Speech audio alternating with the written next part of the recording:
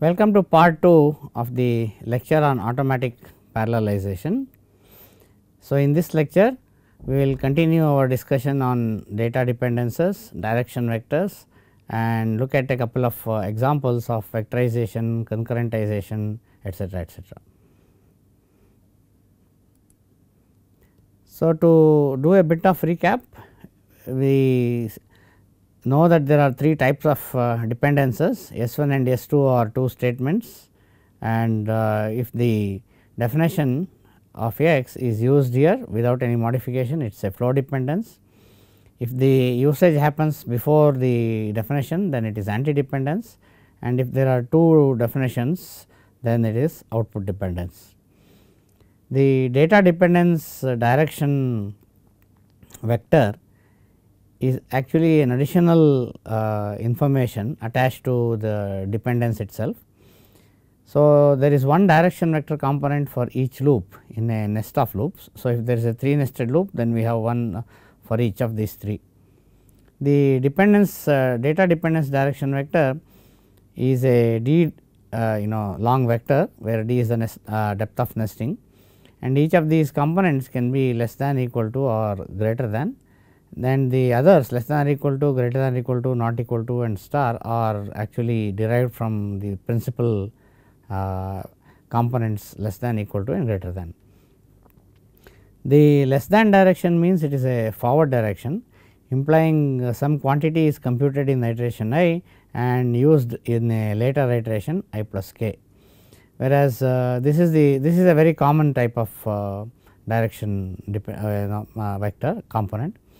Backward or greater than direction means that the dependence is from I to I minus k, in other words computed in iteration I and used in iteration I minus k. This does not look possible, of course in single loops it is not at all possible, but in doubly nested loops or higher level loop nesting it is possible. I am going to give you examples of this later. The equal to direction vector says the dependence is in the same iteration. So, computed in iteration I and used in iteration I. So, we saw this example last time. So, this is x j equal to x j plus c. So, the value of j is the same in the same iteration. We actually use it first and then define it. So, it is a delta with equal to, whereas this is x j plus 1 equal to x j. So, we compute first and then use it later in a different iteration. So, this is s delta less than s. This is x j equal to x j plus 1 plus c. So, we use first and then compute. So, this is an anti dependence with a less than direction vector, and this loop is running downwards, x j equal to x j plus 1 plus c. So, you can see that x 99 is used here, x 98 will be used later, and so on. So, this is still a delta less than type of relation, and the last one is x j equal to x j minus 1 plus c. So, again we use we compute first and use later. So, this is again a delta less than relation. This is a different example with two levels of nesting. So, I and j are the two loops. So, we have a I j equal to b I j plus c I j, and we also have S2, which is b of I comma j plus 1 equal to a of I comma j and b of I comma j. So, we have this is the expanded version of the two loops. So, for I equal to 1, let us say we have j equal to 1, then expanding S1 we get A11 equal to B11 plus C1, and expanding S2 we get B12 equal to A11 plus B11. So, there is a flow dependence from this to this, and obviously the iteration is the same, I iteration is the same and the j iteration is also the same. So, S1 delta S2 with both the directions being equal to. So, that is because of this. Okay. Then if you consider j equal to 1 and j equal to 2, B12 is defined here in j equal to 1 and used in j equal to 2, but the value of I is the same. So, this is again a flow dependence, and computed in an earlier iteration and used in a later iteration. So, the first I loop has equal to direction vector and the second loop has less than direction vector, and it is a flow dependence from S2 to S1. Then we have B13 here, this is S2 again, and it is used in j equal to 3 B13 here. So, you can look at B12 here and B12 here as well. So, this is again a flow dependence and similar in type, but only thing is this is between S2 and S2, okay, defined in an earlier j value of S2 and used in a later j value of S2. So, this is from S2 to S2, dependence is delta and the first component is equal to and the second component is less than. So, this is the direction vector in this example, and the dependence diagram is also here. So, we actually place the same dependences here. From S1 to S2 there is delta equal to. So, that is 1, and then there is 1 from S2 to S2, that is nothing but equal to and less than with the delta, and the third one is from S2 to S1 which is equal to and less than. So, these are the 3 dependences that we have along with their direction vectors. So, this is the third example of direction vector.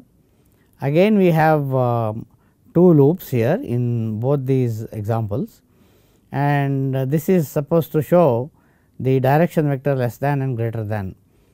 As I said, greater than direction vector says computed in a later iteration, but used in an earlier iteration. So, it does not seem to make sense, but it does when we consider doubly nested loops. So, we have S1 as ai plus 1 comma j equal to and S2 as equal to ai comma j plus 1. Let us expand the loops with I equal to 1 and j equal to 2, we have S1 as a to 2. So, that is this part, okay. And if we take I equal to 2 and j equal to 1, then S2 will be again equal to of a to 2. So, that is I equal to 2 and j equal to 1. So, clearly there is a dependence from S1 to S2, a to 2 is being computed here and a to 2 is being used here. So, this is a flow dependence. So, that is a delta, all right, S1 to S2 there is a delta. What about the data dependence direction vector?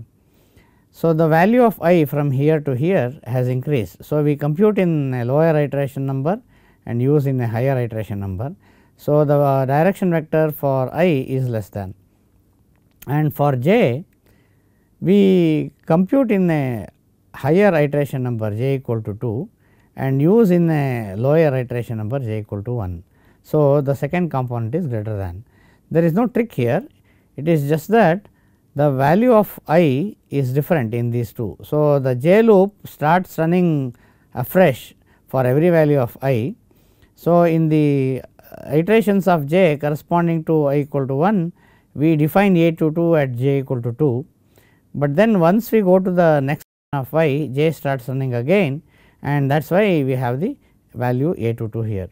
So, we are really using the value of a to 2 in a lower iteration number, but definitely in a different iteration of I. So, there is this is quite realistic. Okay.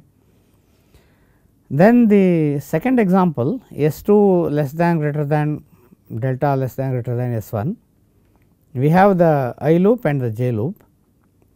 Here we have a I j plus 1 and on the right side S2 we have a I plus 1 comma j.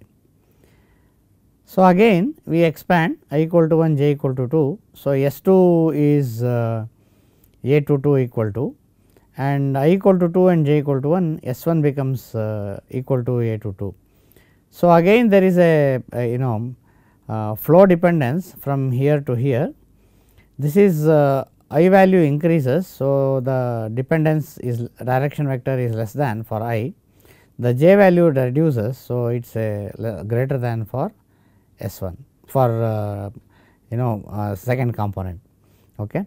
So, all types of dependencies are possible, and I have given you examples of this. So, let us look at one more example. So, here we have two nested loop for I and j, and then inside j we have two independent loops, one for k and another for L. So, the only dependence from this to this is that x is defined here and x is used here, but apart from that, because of I and j, there are other dependencies as well. So, let us expand the loop with I equal to 1, a equal to 2, then 3 values of j equal to 1, 2 and 3.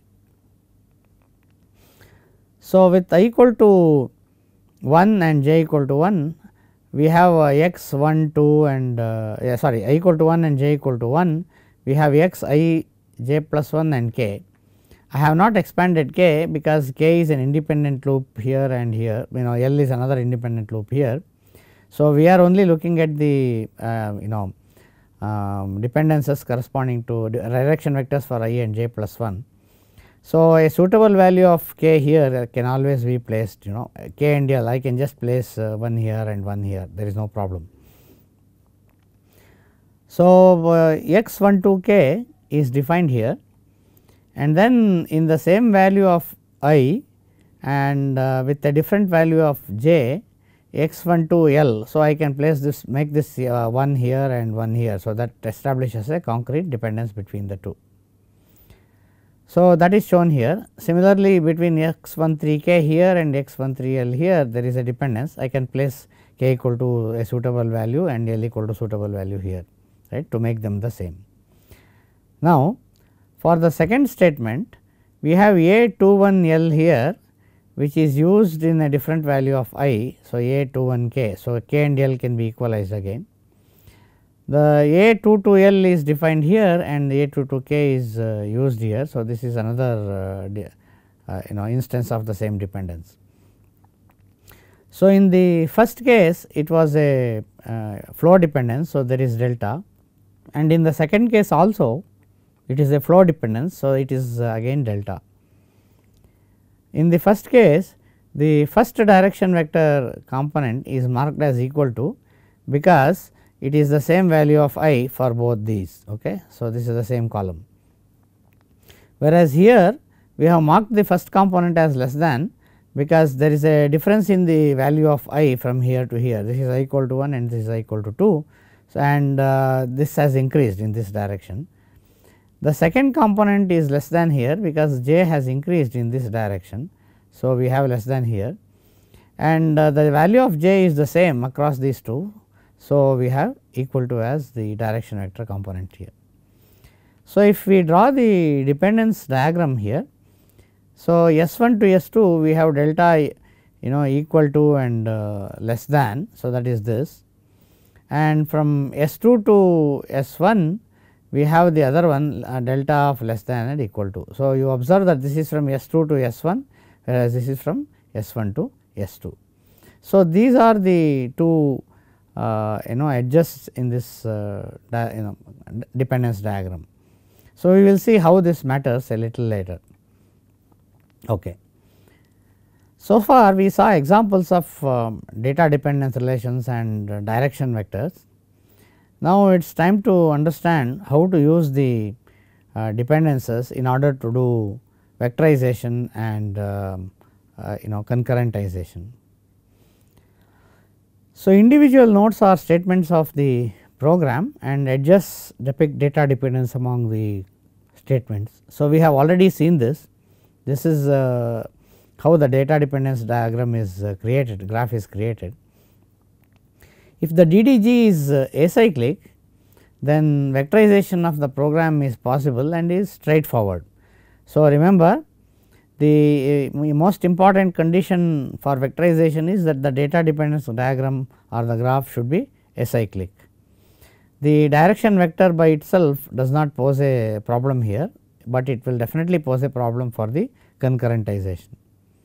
So, vector code generation can be done using a very simple topological sort order on the data dependence graph. So, suppose the graph is cyclic, then it is a bit more complicated. So, we find all the strongly connected components of the data dependence graph and reduce the DDG to an acyclic graph by treating each strongly connected component as a single node. So, now the once it has become acyclic, we can actually now generate vector code, but as far as the SCSs are concerned, they cannot be fully vectorized, but the final code will contain some sequential loops and possibly some vector code. So, that is how this is going to be. This is a bit more complex and it is not possible to provide a very simple example here. So, we are going to emit rather not look at any example in this case, but we will concentrate our attention here. Then, so in the case of concurrentization, if all the dependence relations in a loop nest have a direction vector of equal to, then the iterations of the loop can be executed in parallel with no synchronization between iterations. So, remember direction vector value of equal to for a loop. So, in that particular loop, if the direction vector value is equal to, that means all the dependencies are in the same iteration, they do not flow across iterations. Therefore, iterations of the loop can be executed in parallel. There are a couple of observations here which are very important. Any dependence with a forward direction in an outer loop will be satisfied by the serial execution of the outer loop. So, if there is a less than direction in the outer loop, you run it sequentially, then the dependence is automatically satisfied for that loop. And if an outer loop is in L is run in sequential mode, then all the dependencies with a forward direction at the outer loop of L will be automatically satisfied, even those of the inner loop. So, if we this is a very important thing, if we are able to, if we run the outer loop in a sequential mode, then we can run all the inner loops in a parallel mode, provided the direction vectors permit. Okay. So, we do not have to worry too much.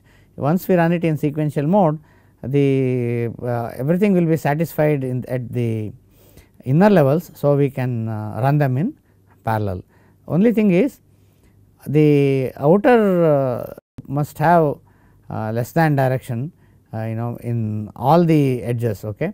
So, if some of the edges of the data dependence diagram corresponding to the outer loop have equal to direction vector, then running the outer loop in sequential mode will not satisfy all the dependencies. So, that will be a problem. However, this is not true for those dependencies with equal to direction at the outer level. So, I already mentioned this. The dependencies of the inner loops will have to be satisfied by appropriate statement ordering or loop execution order. So, we are going to see examples of this very soon. So, let us take an example of vectorization. So, here is a loop I with two statements S1 and S2, and here is another loop with I as the index with S3 and S4. Okay. The index of course does not matter because these two are independent loops. Now, we have S1, S2, S3 and S4. The dependencies among these statements is also shown here. Between S1 and S2 there is nothing in common. So, they do not have a dependence, right, and then xi is computed in this loop, okay, and then it is used in this loop. So, obviously, between S1 and S3 there is a flow dependence delta, right. I have not bothered to indicate the direction vector. Okay. So, this is just dependence because vectorization does not bother about the direction vector. Then we have used the xi here, but we have also computed xi plus 1 here. So, we compute and then use. Okay. So, this is the way it is. So, x2 and then x1, x3 and x2 etcetera etcetera. So, what happens is from S4 okay, we would have a dependence delta to S3. So, that is also there, right. So, this is very important. And then again we have value of B I being computed here and the value of B I being used here. So, it is the same value of I. So, from S2 to S4 we again have a delta dependence, and between these two S1 and S4 there is also an output dependence, okay, from S1 to S4, that is delta O. So, these are the various dependencies in our program. Now, obviously, this is a directed acyclic graph, there are no cycles here. So, if we do a topological sort of this graph, then the statements can be, vector statements can be emitted. So, now this xi S1, okay, has no incoming arcs. So, we can emit the code for S1 directly. So, x 1 to 99 equal to the vector constant 1 to 99. So, xi equal to I means x 1 equal to 1, x 2 equal to 2, etcetera. So, this is a vector constant 1, 2, 3, 4, etcetera up to 99. So, this assignment is a vector statement for this loop, this part of the loop. The second statement is S2. So, again it is very similar, B I equal to 100 minus I becomes 99 colon 1 colon minus 1. So, we have I equal to 1. So, this starts with 99, then goes to 98, 97, etcetera.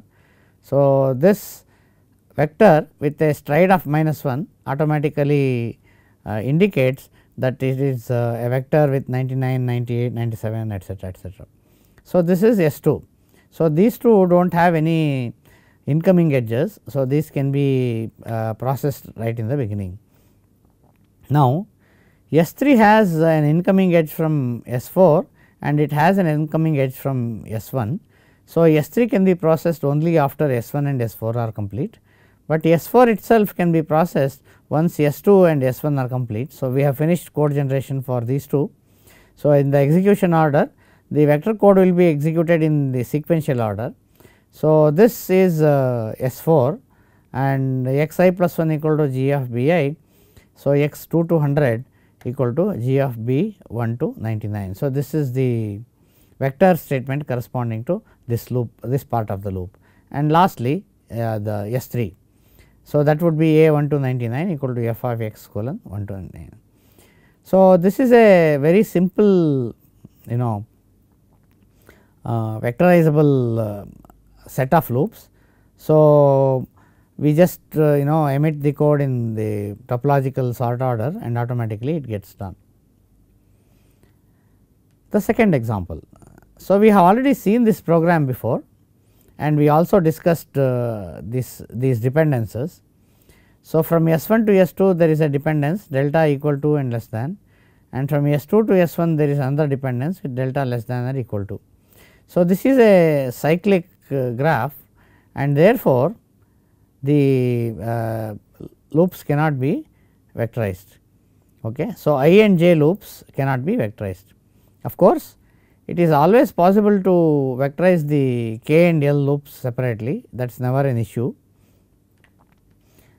So, now we actually try to run the I loop, let us say in sequential mode. So, I equal to 1 to 100, right.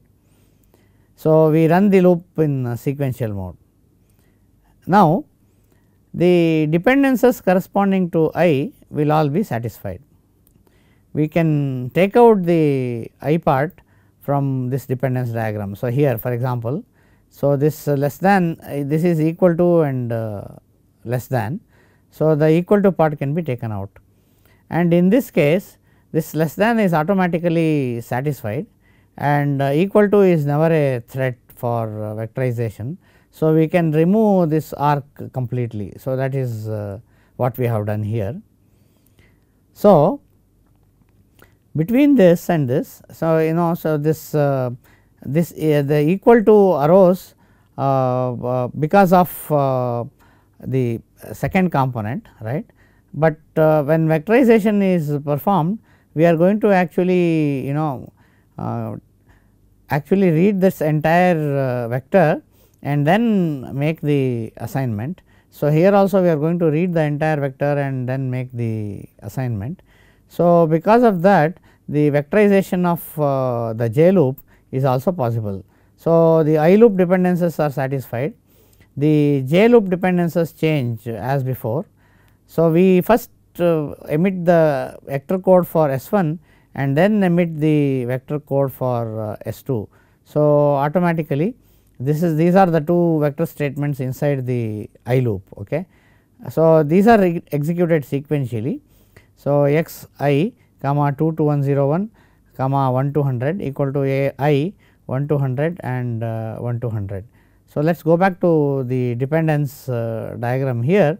So, we are running the I loop in sequential mode. So, these are all going to be run first and then these etcetera, and the j part is vectorized. Okay. So, that is precisely what we are doing. So, this dependency is from this S1 to S2, since all the vectors in the vector code all the S1 statements are executed first and then the S2 statements, this particular dependence will always be taken care of. So, that is what we have shown here. So, the x statement is run, S1 is completed and only then S2 begins. So, automatically the dependence will be taken care of for this iteration, for this particular two variables x and x. So, there is also a statement here that the j loop cannot be parallelized. So, that is true. The reason being the direction vector component is less than here, but it is less equal to for the I loop in this particular edge. So, what we really mentioned in the observations is that if the corresponding loop or direction vector component is less than in all of the edges, then sequentially running that particular loop will satisfy all the dependencies inwards. But in this case we have equal to here and less than here. So, even if we run the I loop in sequential mode, the j loop cannot be run in parallel mode. Okay. But the k and l loops can always be parallelized. So, assuming that we run I and j in sequential mode, then this particular part k loop can always be, and the l loop, these two can be vectorized and run even parallelly if necessary, but that is not advisable, we will see why later. Okay. So, here is the example of the code which is slightly changed. Okay. So, the previous one we had the dependence in a slightly different fashion. So, for example, the dependence ran from here to here and here to here, okay, whereas here the dependencies are slightly different. So, even the code is different. So, this is x I j plus 1 k a I j k, and here it is a I plus 1 j l and x I j l, whereas in this case it is I j plus 1 k and a I j k, a I plus 1 j plus 1 l. So, it is not j anymore. Okay. So, what happens is the dependence is not from here to this, but it is from here to the next one. All right. This dependence is as before. So, it is still delta equal to and less than, but this particular dependence is from I equal to 1 to I equal to 2. So, that is less than again, and here we have j equal to 1 and it is j equal to 2. So, again this will also be less than. So, we have delta less than for S2 to S1, and we have delta equal to and less than for this particular edge. Now, the dependencies have changed. Now, it is possible to interchange the I and j loops. Okay. So, there are tests for conditions for loop interchange. In this case they are satisfied. So, it is possible to interchange the I and j loops. In other words, the j loop runs first and then the I loop runs. If that happens, obviously the dependence direction vector components also get swapped. So, this becomes a delta less than equal to, and this of course remains as delta less than. Now, both the edges have delta less than in the for the outer loop. So, that this would be the j loop and this would be the I loop, right. So, therefore, so we have the j loop and the I loop. The dependences even though they remain the same, it is possible to now run the j loop in parallel mode. Okay. So, whereas the the j loop can be run in sequential mode. So, if we do that, then the dependences of all the nested loops inside will be satisfied. So, in other words, if we run the outer loop which is j in sequential mode, then the I loop can be run in parallel mode. So, that is the advantage that we have.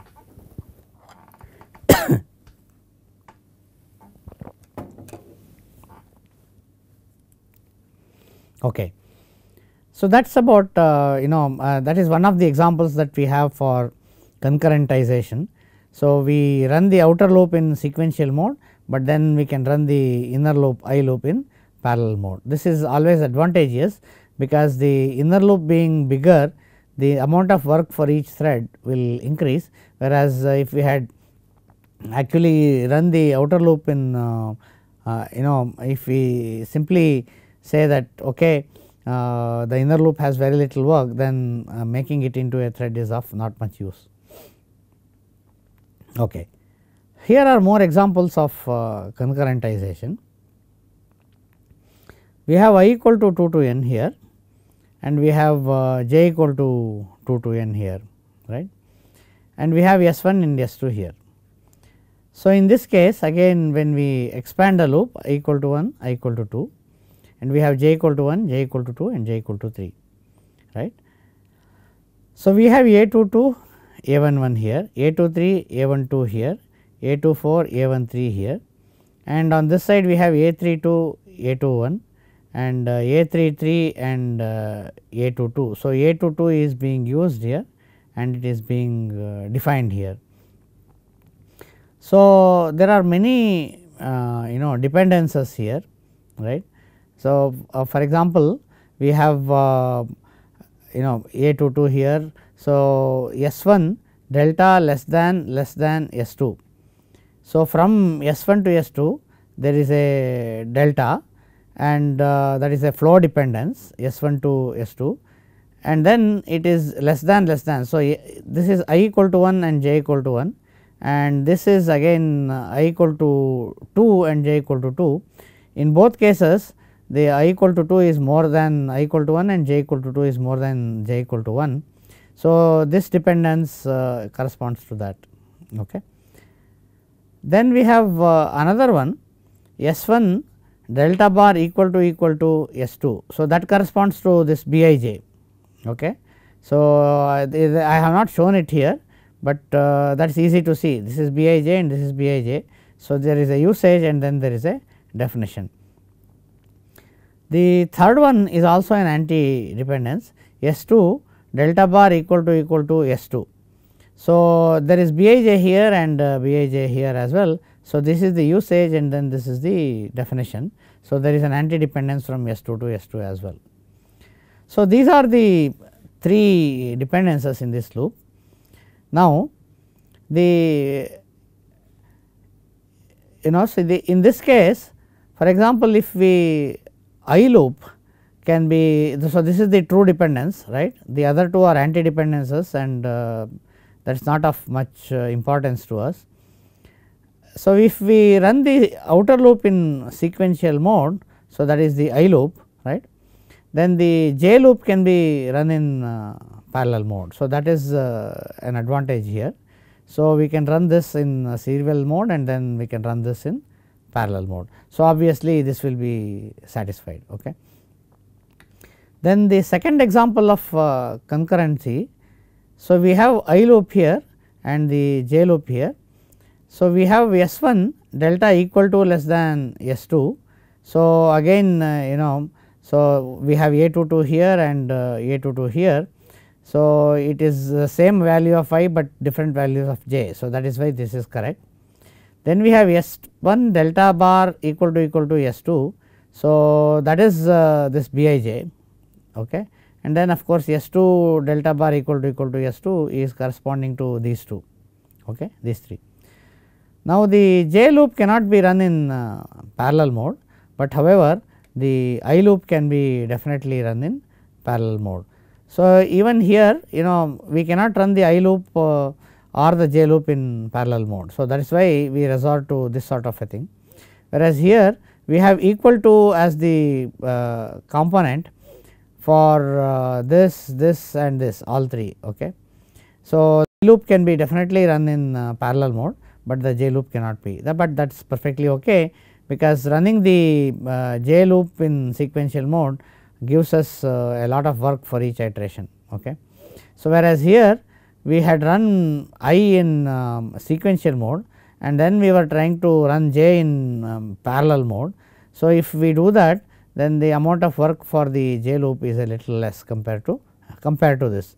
As it is, if the j loop is big enough, then it could be run in parallel mode with enough work, but otherwise if the j loop has little work, then it is not a good idea to run it in parallel mode. Now, let us look at a couple of transformations which can increase the parallelism. There are many of these. For example, recurrence breaking or cycle breaking. There are ignorable cycles, then scalar expansion, scalar renaming, node splitting, threshold detection and index set splitting, if conversion, etc., etc. So, we are going to look at only a few of these to understand what goes on.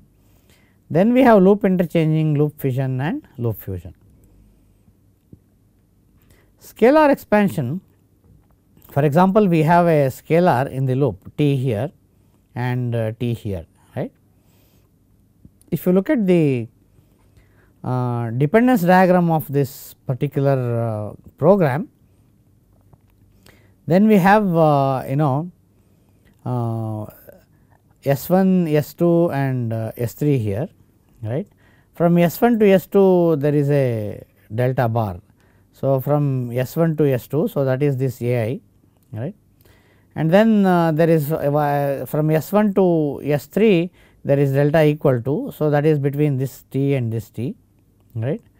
And then between S2 and S3 there is again delta bar. So, S2 and S3, so that is this part, right. And then from S3 to S1 there is delta less than bar. So, that is from here to here, that is we are using it here and then defining it there. And finally, there is a self loop delta less than O on S1. So, that corresponds to this T. So, we write into the same location again and again. So, the iteration I equal to 1 must write into T and only then the iteration number 2 can write into T. So, this is an output dependence on T on for S1, and since the statement is the same, we actually have a self loop, and obviously it is less than, because the iteration numbers keep increasing. This is obviously a cyclic loop, right, this and this, there is a cycle. Suppose we make T into a vector, that is the scalar expansion, scalar is expanded into a vector. So, we have T x of I equal to A equal to B I and B I equal to T x of I. So, if we do that, then obviously the loop goes away, right. So, this loop is gone, and we have from S1 to S2, that is very that is this, right, and we also have from S2 to S3. So, that is also there, and we have from S1 to S3, this is S1, this is S3. So, this is a flow dependence, rest of the dependencies vanish. Okay. So, now this particular data dependence diagram is cycle free. So, we can vectorize it using topological sort. So, we do this first, then this and then this. Okay. So, we can very simply execute rather emit the parallel vector code for this. The other possibility is, if we are running it on multi-core processors, we can actually make this temp t, okay, into a private variable separate for each core. Okay. So, assume that each iteration runs on a different core.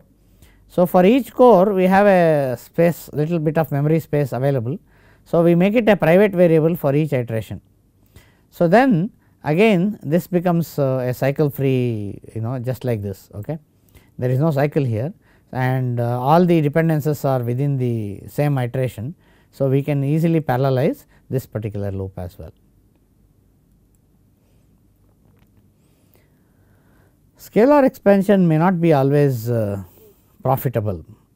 So, if you consider this program, we have t equal to t plus ai plus ai plus 2 and ai equal to t. So, this is a cyclic graph, right. There are many dependencies.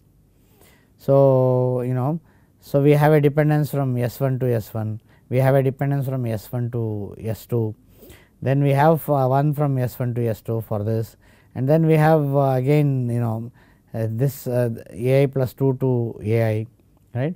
So, there are many and of course, one on S1 to S1 itself. So, there are so many of these dependencies here, and it is a cyclic DDG. But making the temporary t into a vector actually still retains this as a cyclic data dependence graph.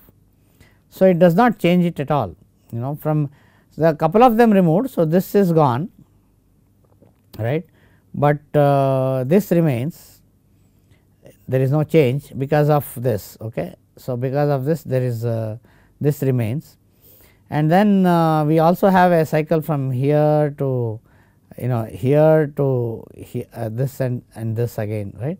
So, this is this to this there is no cycle, but we have a cycle right here, this is still cyclic. Okay.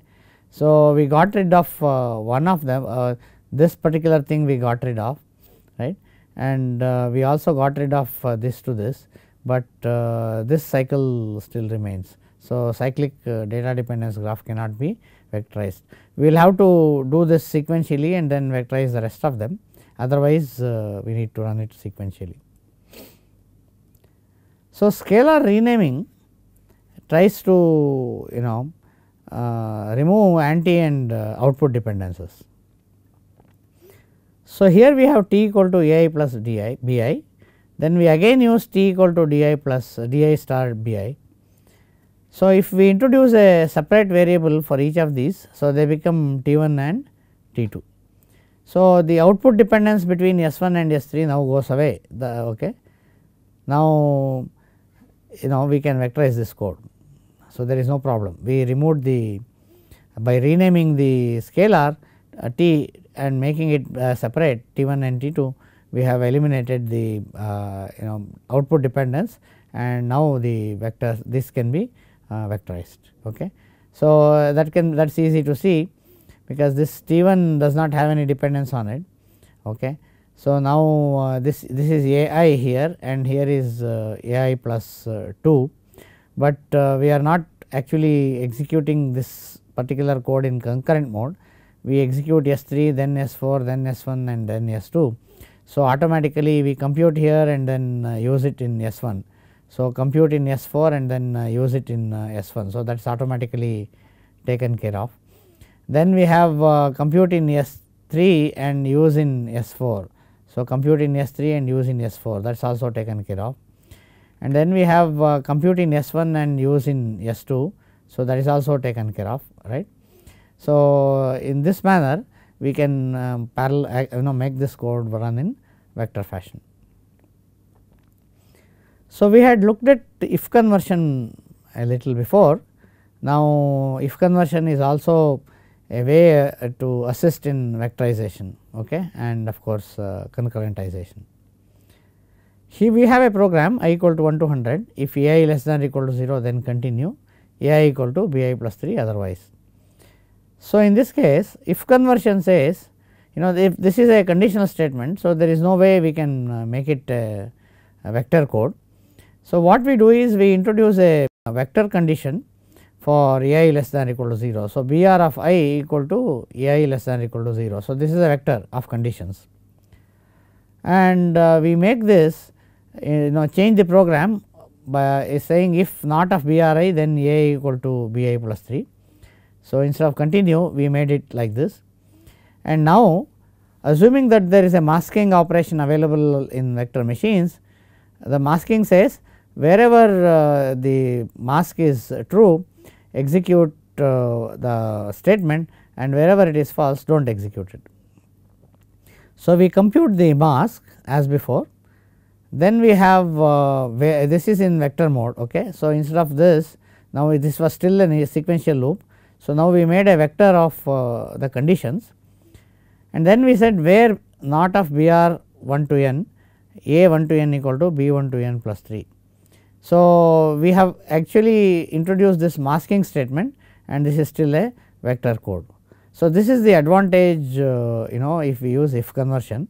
All the control dependence because of the if then else condition is automatically translated to converted to data dependence here. Then we have another example with S1, S2, S3, S4 inside a loop. So, we have an if then, and then there are two there is a statement C I equal to C I plus A I, and then we have another statement d of I plus 1 equal to d I plus 1 and if. So, there are two statements here within the condition, and there is one statement outside the condition. So, if you draw the dependence diagram, now there is S1, then S2, they do not have any dependences on them. Now, there is S3. So, S3 is actually dependent on S2 by a condition. So, that is why it is shown as a C, and there is a dependence from S1 to S3 as well. So, that is because we are using AI here, compute it here and use it here. Then we have a dependence from S2 to S4, which is again conditional, just like S2 to S3 was a conditional dependence, this is also a conditional dependence.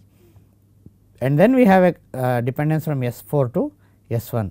So, that is because we are computing di here and using it here. Okay. So, these are the various dependences. Now, we can actually emit vector code corresponding to this. So, what we do is we for I equal to 1 to n, right. So, sorry, this I loop actually this should be removed. Okay. This is a minor mistake, there is no loop here, this is basically a vector code. Okay. So, temp 1 to n is equal to b 1 to n greater than 0. So, that is what we compute as the condition, that is a vector.